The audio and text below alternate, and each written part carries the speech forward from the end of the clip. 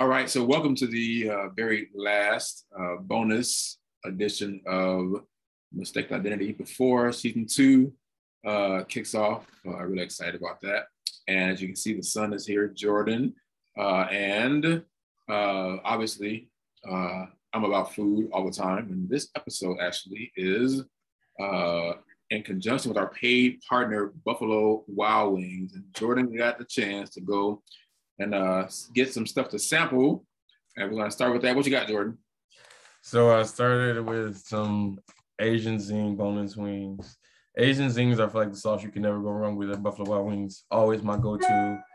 And then I also have this Desert Heat, which I'm excited. It was on like one of the hottest ones, but it's a dry season, so I'm excited to see, is it really hot? All right, let's go. But obviously, Go ahead. Go ahead and try it. Let me see. Let me see how it looks first. Let me see the first one. Let me see the first one you're gonna try. Let me see. This is the Asian Zing. That's boneless, right? Yeah. I'm an old school. I like the bones in, but okay. Just less messy. Less messy. Go ahead, taste it. And let me know what you think.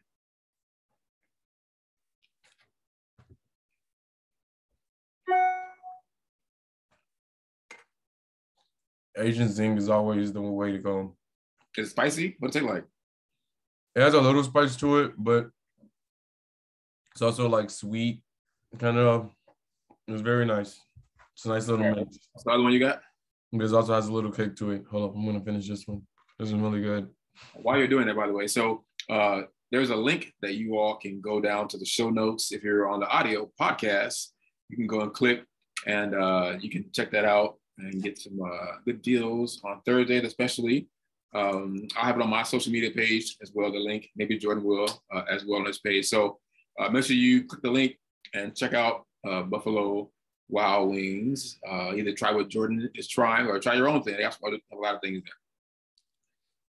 there. All right. The next one is Desert Heat. This is a dry rub, so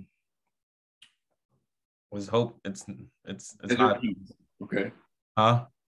Desert Heat. Interesting. Desert Heat. It's on it's two of the hottest ones, and this is one of them. I didn't know you even eat hot food, so okay.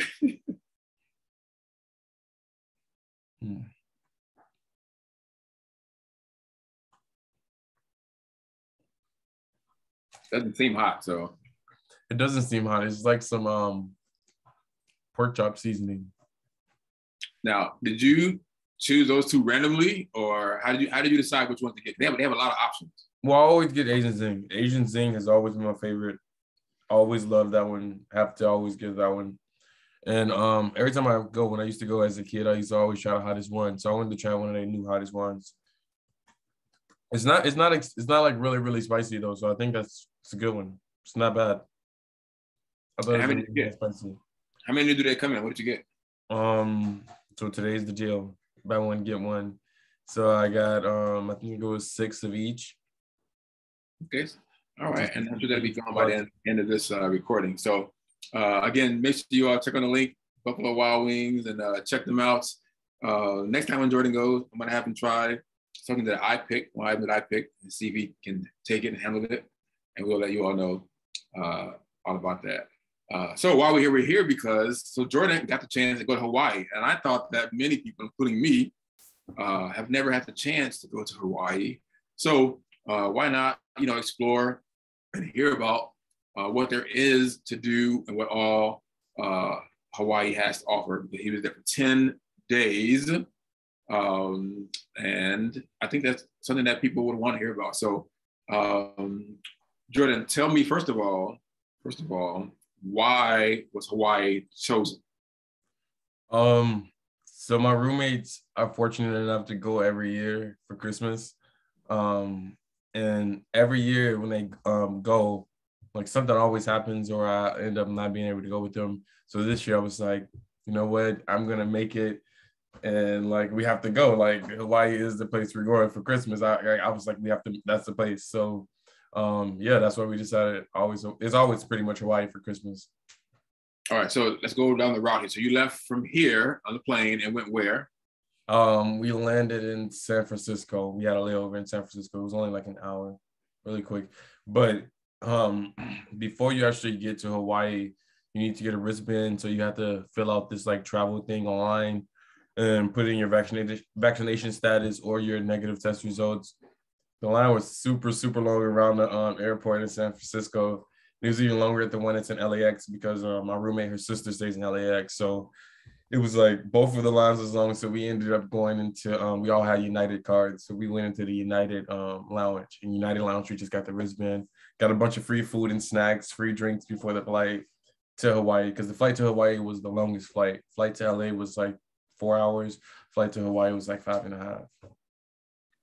Yeah, I can't do past 2. I don't know why. But it was great.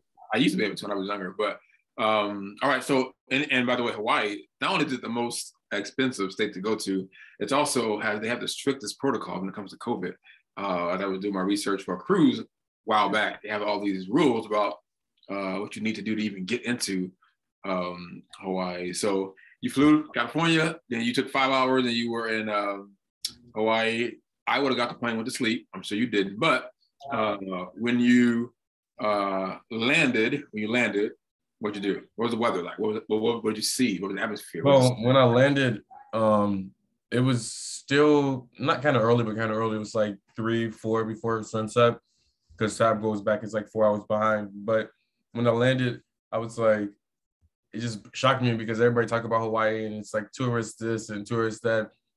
And being from Chicago where everything is so like built up and infrastructure, we was literally getting off the plane and walking on the runway almost, you know. So it was like I was just amazed on how.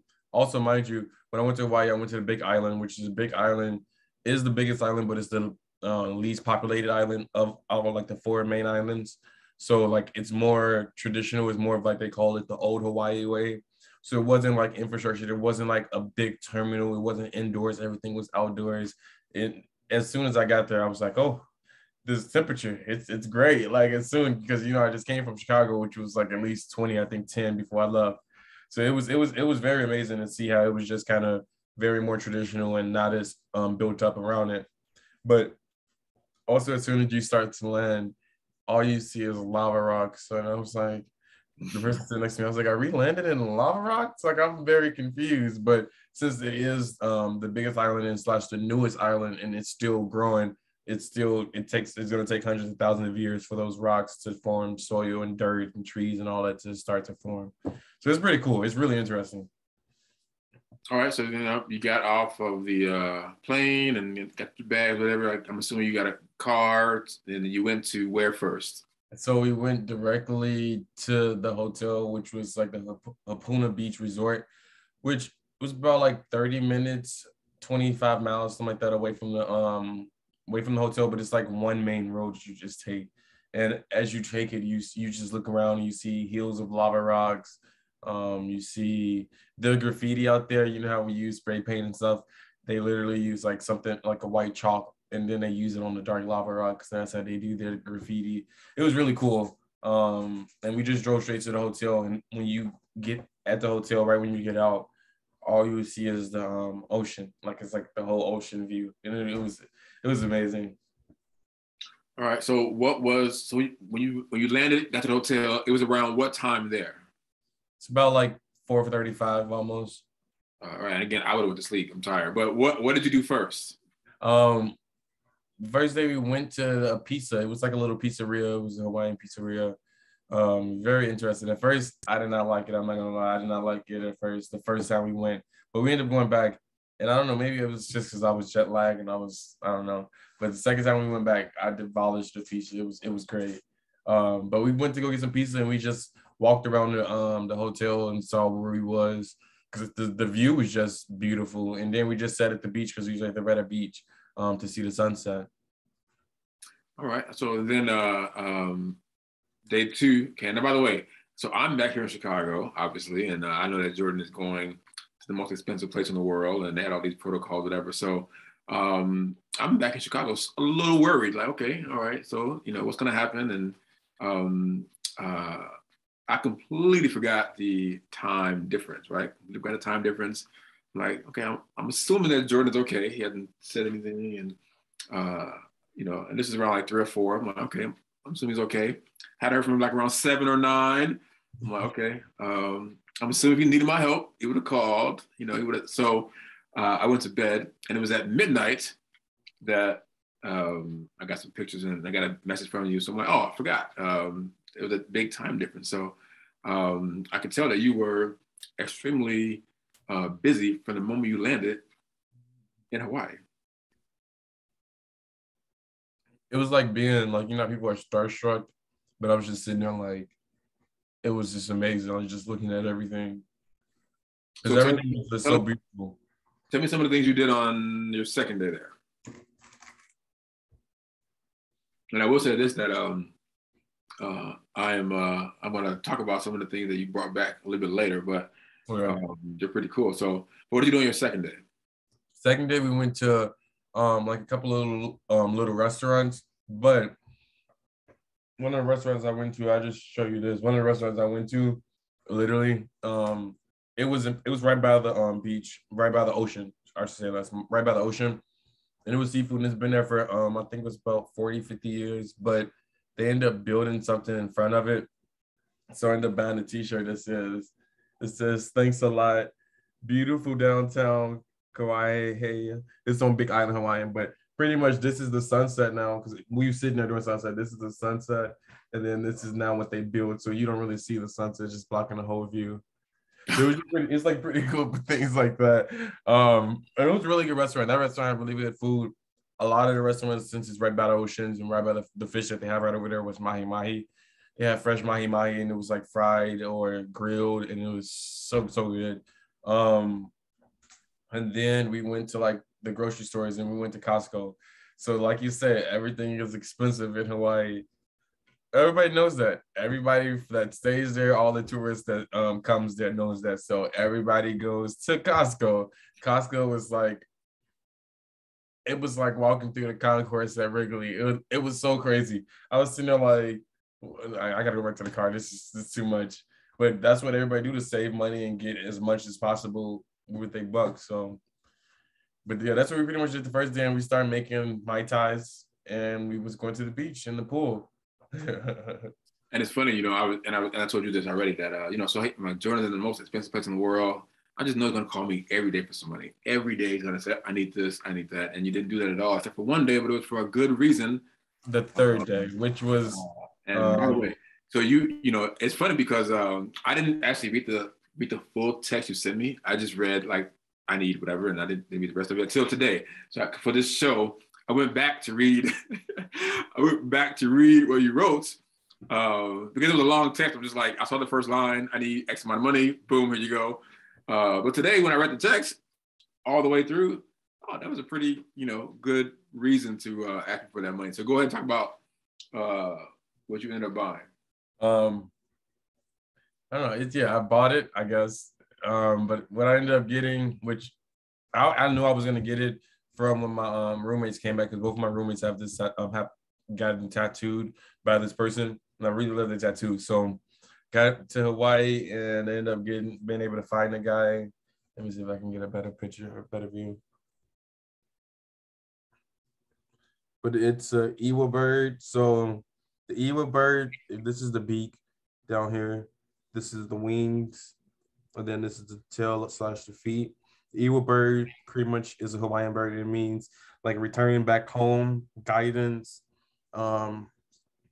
like significance in heaven. It signifies heaven pretty much. And then it also, when I was telling him my life story, different things like this, because he just hand drew it on me before he tattooed it. He said that it represented my grandma going up to heaven. And so then you have Mauna Kea and Kilauea. Mauna Kea is the snow top mountain. It's been dormant. Kilauea is the active, the fire mountain, which you can kind of see. And that just means I'm talking about always having balance in life and balancing the decisions I make. And then if you see the diamonds up here, this represents just like different eyes and guidance as well. Down here, you see the ferns. The little loops are the ferns on both sides. That represents family members, loved ones, people I lost, and people that's still here with me. But yeah, that's a little bit about my tattoo. Yeah, so tell me how much pain that was. Not honestly, I was sitting there cooling the whole time. I was drinking a couple of Modelo's. It was pretty great, not painful at all. Like this one up here was the pain, like that was pain.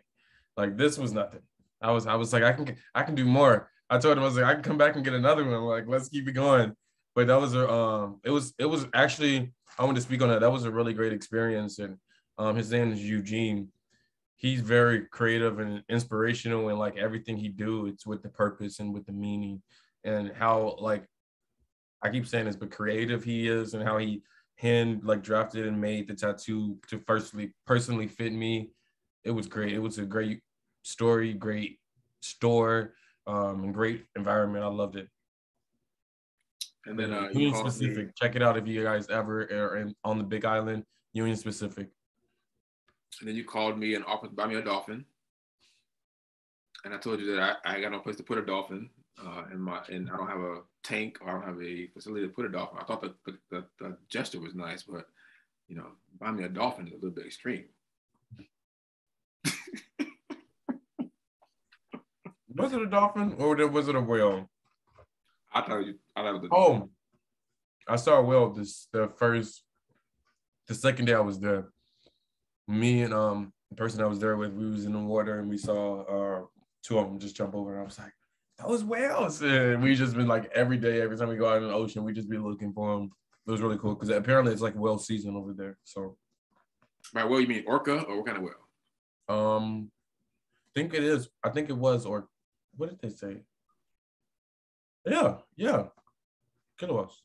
Yeah, you get me into water with some killer whales, I'm gone. But yeah, so you called and offered to buy me a dolphin. And then I said, I can't take a dolphin right now. I got where to put it. I don't remember that, quite frankly. I'm trying to recall. Like, I'm trying to think. Like, was it a dolphin? Man, I was drinking a lot. I used to I stopped drinking, and then once I got to Hawaii, it was Mai Tai like shots at 9 a.m. But mind you, it was 9 a.m. there, but like 1 p.m., 2 p.m. over here, So it was weird. It was great though. It was a great time. But I don't remember that. So what else did you surprise? What else did you buy down there? Buy? Yes. I bought some stuff for you. I bought some stuff for my mom. I mean, for you, what did you buy for you? What else? I got this like little cool lava thing. It's a magnet. And then I got like some cat magnets. That's like some cool, funny Hawaii aloha things like that. Like some shirts like that. Nothing major. It was just memories. Now, usually when I go on a cruise, or people go on a resort, they go on different excursions and they have all these different things that they do. So what activities and excursions did you do out there in Hawaii? None. That was a relaxation thing. We was trying to go like horseback riding, zip lining, the ATV, but we ended up doing like some hiking. We hiked. It was an excursion. We was sweating at the end of it too. We hiked like 1 mile down all the way to this. I wish I can share photos. But we hiked like 1 mile down all the way to the ocean line. And it was like a black sand beach. There's like this reflection part of the ocean that came over. It was really cool. We hiked all the way back up a couple of times. And we were just at restaurants eating. We went to Kona Coffee, a plantation out there, which was really cool and interesting. We saw like, fun fact, you always think strawberry guava was like strawberry in guava, but strawberry guava is like one thing. It's the plant. It's like it was very cool. We saw some lava caves, which if you don't know what it is, it's pretty much a cave made by lava. Yeah, it was really cool things like that. So it's more like I'm usually always in the city around Christmas, so I see the lights and the decorations or whatever. What does Christmas look like in Hawaii? So on the Big Island, this is what I love also Hawaii, or the Big Island. I haven't been to the other island, so I can't speak for them, but on the Big Island, not saying they don't celebrate Christmas, because on Christmas, they had like Santa Claus on the beach chair going around on the beach. But they try to limit as much light pollution and stuff like that because they have observatories on top of some of the mountains or dormant volcanoes. So they try to limit as much light pollution. So some of the lights are like orange and dingy, kind of not like the bright blue lights that we used to seeing in the city. So you didn't see much like Christmas lights and different things like that. Also, going back to Big Island is the least populated, so it wasn't as many people. It wasn't. They only have, believe this, only at most 200,000 people on that island. That's literally the size of Aurora. You know what I mean? And the island is bigger than, but it's very small and old and traditional. So it wasn't much lightning and different things like that. But they did have Santa Claus on like a cart or something like that. But if you would go to, I know, Hilo, it would have been, it's 1.2 million people out there. So I'm sure you would have saw Christmas trees and lights and stuff everywhere. So when a person goes to Hawaii around Christmas, they're on Christmas, Christmas doesn't really matter as much because, the experience that you're having right now, sort of, do you remember that Christmas was coming up? I didn't really care. I was like, Hawaii. Because I would be like, I don't even know how a person would even compete with Hawaii for Christmas at all whatsoever. And now traveling on Christmas, that has to be not fun. In my head, it's not. It was actually really fun. There's not a lot of people that's actually, so if you think about it, most people travel the day before, even like for Thanksgiving. Most people travel the day before, the day after that's holiday. So on the holiday, you have pretty much nobody there. So our flight to LAX was empty. I had 2 seats in front of me, 2 seats behind me, 2 seats on the right of me, all empty, 2 rows. So these are all rows. My whole row was empty. So it was like all of our flights back home was empty. So it was fine. It was great. Like, I didn't mind it. And I was like, oh, I just came from Hawaii. I can't complain about like, oh, it's Christmas Day, Okay. So let's move to Christmas. And then Christmas was technically, I guess, Monday for you, I guess. Mm-hmm. So at what point between Christmas and Monday did you realize, oh crap, it's Christmas. Now it's Christmas. Probably when I pulled up in front of your house. I was like, oh shit. No. Yeah, I'll say that. Probably when I pulled up. So let's talk about Christmas. Let me show you what you got here for me. So got a few things here from Hawaii that you brought me. One I probably use every day is this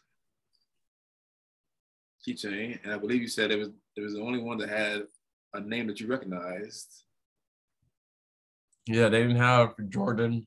They didn't have McKenna, and McKenna is like McKenna Beach in Hawaii. They didn't have my mom's name. They didn't have my brother's name. I was like, what is this? Like, right. But their language is only like 13 letters, so it makes sense. And then speaking of orcas, there's this. You want to talk about what that is there? By the way, I did not realize that there was a shark tooth in there until I read the thing. Yeah, it's hand sculpted. I forgot, she read it to me, but if you want to read it, I forgot what it said on it. It's very interesting, and she's very creative and cool as well.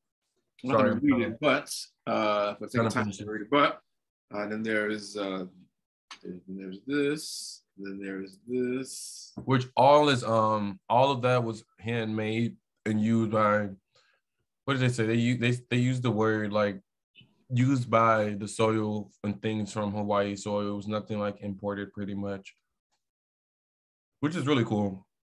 And that was from I'm not gonna go ahead. So I was like, that's what we did. We went to some farmers market. So like this whole trip, it was just like trying to be respectful and learning the culture and the old Hawaii way. Okay. Now you brought a lot of stuff. I'm not gonna go through all of that because of the sake of time, but people came to my house while you were gone because I got this Cubs room, right? And people were more impressed by the Christmas tree and everything under it than they were by the room, especially when I said, "Oh, all those gifts on that tree belong to Jordan." And you asked for a big. I asked you, "Did you want a small Christmas? Did you want a big Christmas?" And what did you say? Big Christmas. Go And big or go home. Well, we're not going to be here all day to talk about all the gifts, but what were some of your? I'm sure everybody wants to know anyway. What did Frank get Jordan for Christmas? What gifts do you want to show or talk about? Let's start off with these. Best thing I've ever gotten. I'm telling you, them Bears games was struggling, just like walking to the bus to school, going to work at the other jobs. Probably one of my favorite gifts I use every time I go outside. There are more pieces to that. Aren't there like 4 pieces to that altogether? It's the hat, the gloves, and then the big scarf.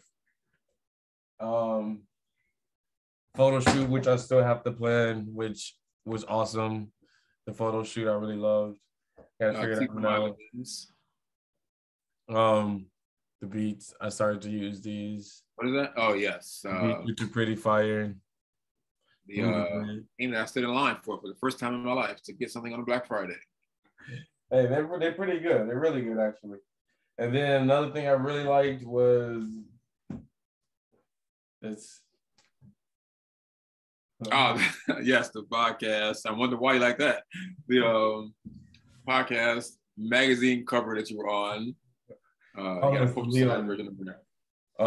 then the last thing, which I can't pick it up because it's plugged in and I use it. That's another thing that I use every day and night is the Apple Mini little like a little Siri thing. It's a speaker. Apple HomePod. Apple HomePod. That's what it's called. Yes, Apple HomePod. Really good. Love it. Roommates hate it. It's kind of loud, but it works. And then I guess you're wearing one of them. Oh yes, and then I forgot. Got this one and then another shirt. Obvious tees, which are also really comfortable and great. Yes, shout out to Joey who made some special. Yes, I have to tell him thank you if you're watching, Jordan. So those are a few of what? A few of many. He won't. The jacket. By the time February gets here, he probably would have opened up everything and used it, but it was. Frank was rushing me trying to open everything. Like, we're gonna be here all day. Hurry up! Like, I won't do that again. But so we went out to breakfast, which I did not like, by the way. So people know I like to eat, and I'm not gonna say the place, but I did not like that place either. That was not the best. First time I really had food on my plate ever. But while we were there, we talked about 2022 and some goals and things of what you want to share. What are some of your goals that you want to share for 2022?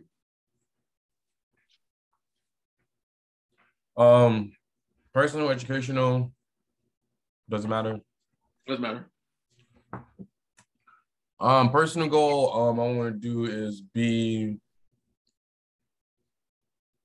we talked about.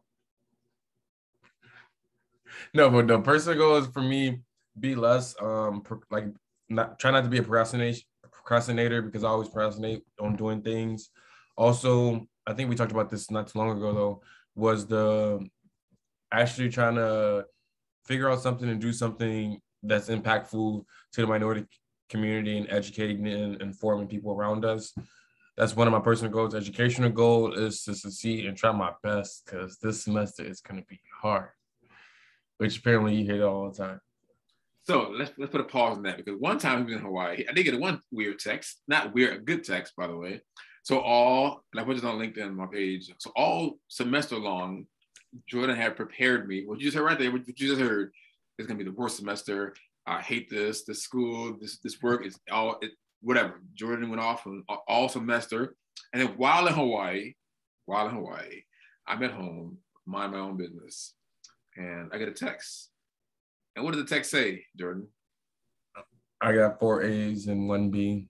Yeah, so when you hear Jordan complaining about how horrible school is and it's going to be the worst semester in the history of education in America, just know that I've seen this movie before, and he just sort of prepares me for bad grades, and then when it comes out to it, it's usually Oh, good. So just know them grades from midterms was not the best. So like I had to work for them grades. It was while also working 3 jobs. Like that was the crazy part. That's why I was like, this is a lot. Like, but never say never, and I'm up for the challenge. one of the things I like though, is that you are taking a more business role behind the scenes with the Mustang Identity franchise, I should call it, because it's grown out to all these different things, and taking a more behind the scenes role on the business side of it.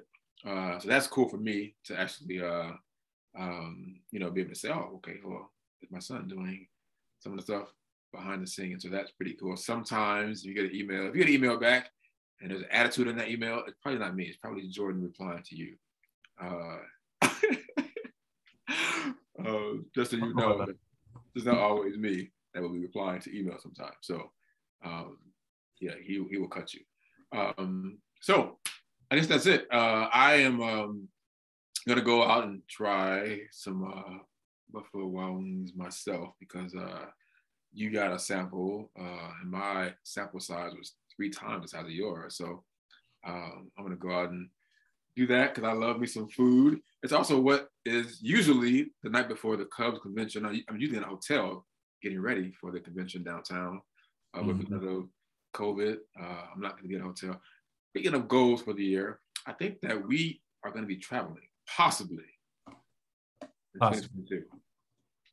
One big plan got canceled because of COVID. I wanted to go on a cruise, as everybody knows. That's all I do in life is that. And we were going to go on a cruise with Jordan out of the blue, who was always opposed to it. All of a sudden, let's go on a cruise. But that got canceled, so COVID. So we'll see what happens. Other than that, Jordan, any final words for the people? Go to Hawaii.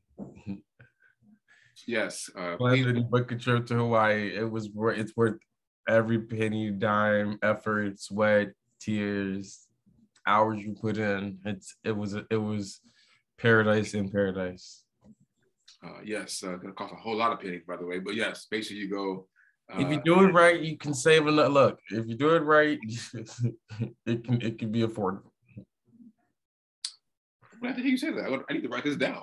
If you save up anything, it can be affordable. I like that. I need to write that down. If you do it right, not save up. If you do it right, if you book it right, the right times, plan it out right. It was honestly though a great experience, and what I was saying is that I was surprised.